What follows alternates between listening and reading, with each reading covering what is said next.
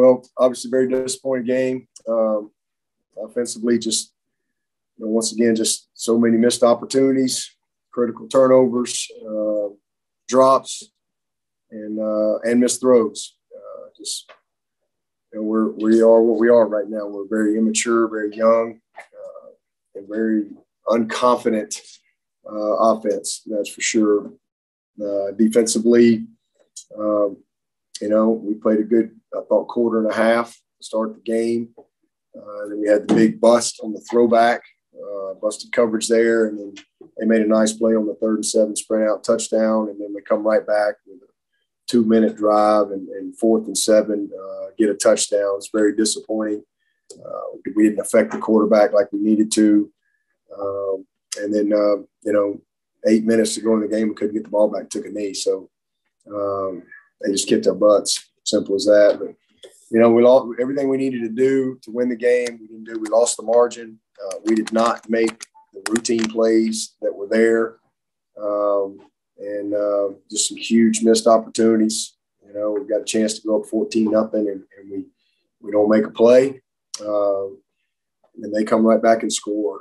And then they get the ball back with, a little bit of time, and they hit a 4th down touchdown right there at the end of the half, which was really critical. But again, didn't make the plays there, and then 3rd down was the difference. So lost the margin, didn't make the easy plays, and then 3rd down they were 10 of 18, and we were 4 of 11. So couldn't get them off the field, couldn't stay on the field, and we didn't affect the quarterback. He's a great player. I tell you, he's we've watched him. Obviously, we've played him now a few times, and he's just gotten better each year. So you got to give Pittsburgh a lot of credit. Coach Narduzzi, what a great job they did in preparing their team, and they hung in there. They made the plays, took advantage of some opportunities, and found a way to win the game. And again, the quarterback was outstanding.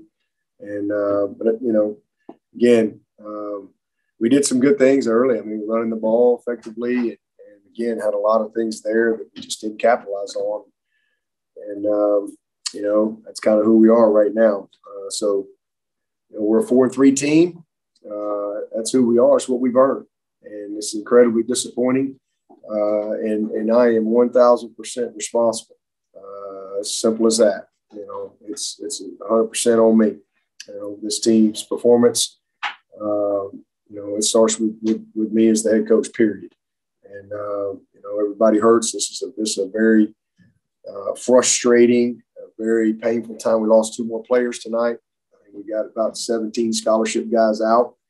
It looks like Bach, of course, tore his ACL, and man, just break your heart. It just breaks your heart. This kid's a 5th-year competitor. It's just giving every ounce and everything he has to his team. And my heart breaks for him. Galloway separated his shoulder. He was just getting back. So, we've had a lot of good fortune around here, a lot. And this is just a tough time that we're going through for sure. But you know what? As I always say, I'm thankful for the bad just as much as I am the good. It hurts right now. There's no doubt about it. This is a hurting staff, a hurting football team, a hurting fan base. This is not the Clemson standard. But in the long run, this will make us better. I do know that. And it's my job to get us better. Show back up on Monday and get back to work and see if we can just find a way to go win the next one. That's what we have an opportunity to do. And I'm thankful for that we do have another opportunity, and we'll put everything we got in it. And to just keep grinding and find a way to win a game next week. So with that, I'll take your questions. Hey, Coach, it's Trevor Gross from ZTigers.com. I've never seen a pick six on a shovel pass like that before, but bringing Tyson in, was it just the right moment to give him a chance, or was it more of a disciplinary thing for DJ? And I gather that you were probably pleased with the way DJ responded when he did come back in. Yeah, it was just, I thought he had a couple bad plays in a row. Right before the half, ball probably should have been picked, and ball, it was not the right coverage to throw the ball over there. We got to force the ball, and then we come back and get the pick six. And I just felt like I needed to give Tyson a chance, So, and I thought Tyson came in and did some good things and led us down to a field goal there. It was positive. But, they ate the clock up and, we couldn't get the ball back. And next thing you know, it's a couple field goals and get down a couple scores and we got to throw the ball. Felt like DJ would give us the best chance there. Certainly he's had most work and he can, he's really has, shown in a 2-minute situation to give us the best chance. So we put him back in there, and you're right. I thought he responded well. I really do. I thought he could have sat over and pouted. He didn't. He responded well, and he took us right down the field for a touchdown. And it's, a 10-point game with 8 minutes to go. And again, if you don't have the pick six, it's 20-17. And, things are kind of different. But that's probably the biggest disappointment, is there's 8 minutes and we got 3 timeouts and they took a knee. Never got the ball back. So, but I am proud of DJ for, how he went in and responded on that drive and we're just disappointed that we didn't get a chance to get it back and see what he could do. But at the end of the day, really just poor performance and all the way around. Dabo, this is Larry Williams. What's your, I guess, position on the quarterback, the starting quarterback now? Is that like an open competition moving forward, or is it DJ's job still? I think everything's under evaluation at this point. At 4-3, where we are, I think everybody's got to show up burning every single day, and we've just got to take it one day at a time, and we'll go to practice and see who has the best practice, and we'll figure out who's going to run out there first at every position. And again, do everything we can to try to find a way to win a game. Dabo, with Braden, is that a season-ending injury? I'm not sure. Probably, most likely, but I can't confirm that right now. You got 5 weeks left. We'll see. Hey, Dabo, David, ESPN. How much of the problems for DJ do you think are confidence issues versus execution issues? Like, has it kind of compounded the struggles as they've continued, or do you think it's just a matter of like the execution's got to get better? It's not really a mindset thing. I think it's a little bit of everything. But his last 2 games have been his best 2 games. I mean, he did some, he had played his best game in the BC game, but it's kind of the same thing. We dropped some easy balls and we missed some easy throws in that game, and we really could have put that game away. But then he comes back in the Syracuse game and he played really well. He missed a couple, but he really played well with his arm, his mind, and his legs. And I thought it was his best game at Syracuse. And I was very encouraged with that. But once again, we missed some plays. We had some critical missed opportunities and some drops that could have kind of put that game away. And that's the frustrating thing about where we are. And then tonight, I mean, I thought Tony had a great plan. And he gave him a chance to win the game, but you got to find some rhythm. And the first touchdown, we had a touchdown throw to Bo Collins, and it was a 4th row. We moved the balls behind me, and he beats him, and it's still a post throw, a little post go, and the ball was kind of put behind him, and so we had to kind of stop. DB got in there late and knocked it out, so just missed play. We had a couple of drops. And then obviously the play to Shipley, I mean, he makes a beautiful throw. And that's a walk-in touchdown. And you're going to be up 14-0. Instead, we have to punt, and then they go on the long drive and score, tie it up, and get the ball back a couple minutes and score again on 4th down. So, it's just a combination of again, just, immaturity, youth, lack of confidence, and all those things affect your rhythm. And the kids, they're trying hard, and we're just not very good right now. but I believe in these guys. I believe in our coaches, and you know, we gotta keep grinding. And again, I think you got to have good perspective, and I'm thankful for perspective. This is a really bad stretch that we're in, really bad stretch. But I do know that every storm runs out of water eventually, and we're kind of in a storm right now. There's no doubt. It's nobody's fault but mine. But in the long run, this will make us better, and I do know that as well. And I know nobody wants to hear that. You know, we're supposed to win every game and all that, and I get it. But you know, we've had a lot of winning around here, and we're in a tough stretch right now. And but it will make us better. It will make us better. We'll grow from it, and we'll look back on this in a few years and see the fruits from this moment that we're in. Hey, Coach, it's David Hood. Touching on that perspective motif right there, obviously people on social media they want sweeping changes today. Bench the quarterback, fire Tony Elliott, fire the offensive line coach. What is your message to everybody that you know says, hey, just break it all down immediately and start over? Yeah, well, those were a lot of the same people that probably wanted me fired after the first couple of years. You know, wanted my strength coach fired, and, you know, all those things. If I start running this program by listening to the people outside, then I'll probably be one of them pretty quick. Hopefully, if I've done anything, I've demonstrated over 13 years as a head coach. I think we've been a model of consistency, and on and off the field. You know, and so. You know, hopefully, like I said, we've earned a little bit of trust. And again, I have every right to be disappointed. I'm disappointed. Everybody's disappointed. I'm sick to my stomach. It's just, this has been a long time since I've been in a situation like this.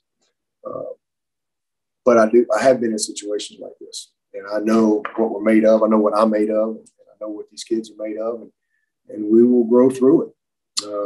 We will, and we'll get back to winning some ball games, and hopefully that'll make us appreciate it even more when we get back to that time, because it's coming. And again, we continue to get better, continue to recruit, continue to get some players back, and not making any excuses. We got a lot of guys that aren't with us and that eventually we'll get back, and again. In the long run, we'll look back on this really disappointing time, and just like I can look back on some other disappointing times over the last 13 years, and I can see how we grew from it, and that's always a choice. Now, for me, I'll show back up tomorrow and get back at it. There's no quit in me. There's no quit in this staff, we're going to focus on trying to win this game this week. That's all we can do. Dabo, this is Larry. Do you think, sort of following up on that, do you think that this is just one of those freaky years where all kinds of factors are going against you and you chalk it up to that? Or do you think that you can get better without making sort of structural staff changes, anything like that? Is that something you're considering? Absolutely not. We have a great staff that I believe in wholeheartedly. We all got to do a better job, starting with me. But it's definitely a year that it's hard to explain. I mean, it's just crazy, what we have dealt with. And, but again, nobody wants to hear that. I'm here every day, and I've got a very good perspective and a front row seat to the issues that we have. And, I know the type of people that we have involved. And, I believe in our staff. I love our kids, and, we'll keep pushing through. Anything else for Coach Swinney? Dabo, this is Grace with The Athletic. You said earlier that it was all on you. I guess how can you just elaborate on that a little bit more and what you specifically feel like you'd like to do better? Well, the team's performance is I'm responsible for that. So I got to find a way to help them, be more confident, make those plays that are there. I can't really do anything about injuries. It's some of the craziest stuff that I've ever been a part of ever. Since I've been in college football, it's just crazy. Some of the things we've dealt with, but it's just, again, you got to just know that it's all good in the long run. And we've had so many unbelievable moments and years where nobody got hurt. And, this year, again, counting Bach and Galloway, I think it was 17 guys unavailable. 5 scholarship receivers out tonight. Obviously, we got guys all over the place, but I still think we have enough to win. And we're just again young and immature and not very confident and not playing with any type of precision. And that's my responsibility. So is to take what we have and go win. That's my responsibility. And I've done a poor job of that. So I got to find a way to get us better. Well, this is Larry again. You mentioned y'all had some running success early on, and I was curious. Y'all seemed to go away from that, and I'm wondering whether that was a function of Pitt sort of gearing its numbers to stop the run, or whether maybe y'all did get away from it a little too much at some point. We'll evaluate that once we go through the tape. But I thought Tony called a great game. I thought he had a good plan. Again, we just didn't take advantage of the opportunities. You're not going to win if you don't make the routine plays. And we knew we were going to have to make a few more competitive plays than we did, and then take care of the football. It was critical, too critical. We're going in to score there on the first interception. And so just some critical mistakes, but, and some of it was some RPO stuff. But I thought Tony did a good job. I thought he had a heck of a plan, and, he just didn't get it done. We'll take one or two more for Coach. Hey, Dabo, it's Alexis from the state. I'm talking before you mentioned kind of that 2014 season and how you're able to kind of turn things around. I believe that's the last time y'all have lost 3 regular season games as well. So what do you take from that season? Maybe, or is there anything you can take from that season to kind of help these guys? Obviously, a lot has happened since then, but is there anything that you can kind of look at that season to maybe help these guys this year? Yeah, not just that season, but, life and really, my whole career here at Clemson. You go back to work, you put your eyes forward, and you own it. You learn from it, and you keep trying to get better. But certainly, that team lost 3 games, but did something about it. I mean, we're 4-3, and again, it's not that you're 4-3; it's how you respond to that. That's ultimately what's going to matter. What do we do? Do we do something about it, or do we just, lay down and quit? That ain't never going to be my nature there. I mean, we're gonna go back to work tomorrow. And put our eyes forward. That's what we focus on, what we can control, and try to put the guys in place that we've got. Hopefully we'll get a couple of guys back this week. And try to go win the next game. But that's what that team did in 2014. We just went back to work, and our best player got hurt that year, but we found a way to go 9-3, and then we won the bowl game. So this team still has an opportunity to finish on a positive note, but we're going to have to play a lot better. We got to play better. We got to all take ownership. And but again, it's my responsibility, and I'll do everything I can to help us finish strong. We'll take one more if anybody has one. Dabo Brown, Clemson SI. Do you have any update on how long Joseph Ngata will be in protocol, and then any update on Frank Ladson? Yeah, Ladson's done for the year. He had to have surgery on his groin on Thursday, so he's done for the year, which is it's just so disappointing for that young man. he really played as a freshman, and then last year he wasn't available very much. Ended up having to have surgery on his left side of his groin, and then played a couple games this year, and now he's out for the year. So Joe, hopefully we get him back this week. We'll just have to wait and see where he is. Same thing with EJ. Hopefully we'll get him back, but I don't know where he's going to be on Monday. Obviously Will Taylor's out for the year, and Spector has been out for all of the year as well. So definitely been down a lot of guys, but as I said many times, we still got enough to win, and it's our job to get it out of them. All right. Thank you, Coach. Thank you, everybody.